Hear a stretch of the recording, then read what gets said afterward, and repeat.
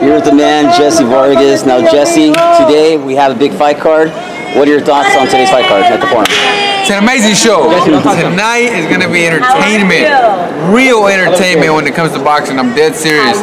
Load this up before the fight starts. Y'all, tune in, HBO Boxing After Dark. It really is going to be a very intriguing show of boxing fight.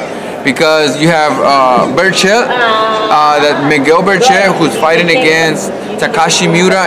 It's a fantastic fight. I'm telling you, I love it. It's a southpaw against a right-handed fighter. Two warriors. They only know how to fight forward. That means one going forward, the other going forward. They're gonna crash. They're gonna collide. They're gonna, however you want to put it. It's gonna be fireworks. These guys are gonna go at it until someone goes down, or it goes to 12 rounds in a 12-round beating to either or. You know what I mean? I am leaning towards Miguel Berchelt because I've known him since 2007. We're actually in the Mexican national team together. Well, I was in the Mexican national team. He was in the youth national team. You know, he's a couple years younger than I am, but yeah, he's a young guy. Yeah, he's 25 years old. He's a young, talented fighter, world champion. You might not know it. You might not know much of him, but after tonight, I believe that you will know a lot about him. Man, he's very good. He's like the next Eric Morales. Wow, that's a huge statement. This guy's serious, man. I'm telling you. Huge statement. You know, and I saw your post in the morning about the fight. This guy's good, bro. I'm dead serious. Like, it's no joke. Sanford Promotions did a great job in picking up this talent. You know, and it wasn't a good move by Golden Boy putting Francisco Vargas against Miguel Berchelt. The minute that happened, I knew it was a terrible decision from them. But a good position for Miguel Berchelt, and now you see Miguel Berchelt became world champion.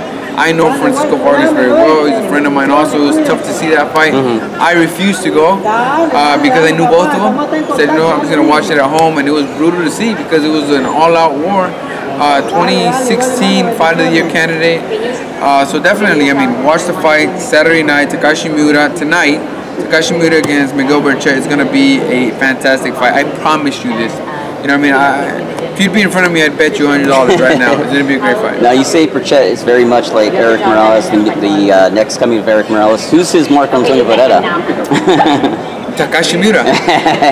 This guy's serious, dude. Yeah. I mean, Takashi Miura is a tough fighter that even when he fought Francisco Vargas, you know, I was doing a little research on him. I was like, damn, this is a tough fight because Takashi Miura has that. He's got that pop, major, drastic punching power that the minute he connects, he'll drop you.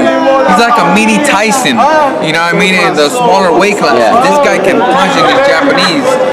So he would be Morales' Barrera right now, like in the first fight, where they had to literally give out tickets in the first fight, and in the second fight there was no way possible to get a ticket. You know what I mean? So tune in tonight. It's definitely gonna be good. I mean, it's on HBO, so don't miss it. What are your thoughts on the whole fiasco of Mayweather McGregor? I think it was cool. It was nice entertainment for the first press conference. Who won that fight? I was at the first press conference. It was cool. Floyd won the first one. The second one came. It was even. Conor won the third. Conor won the fourth. But it was just too much. Yeah. You know, it's like watching the same movie over and over again. You know what I mean? After the second time, just like change the channel. But I mean, that's why I only watched it once. I was only at the LA press conference, and it was entertaining. Floyd surprised McGregor with a lot of crap, trash talk. Yeah. You know, and hey, certainly, it's basically a small window that you just looked out of, where you could see that what it's going to be about. Right. It's just all entertainment. It's not a boxing fight, but it's entertainment for the fans. It's like, you know, watching a movie. Like I said, it's just they're actors. They're a bunch of actors.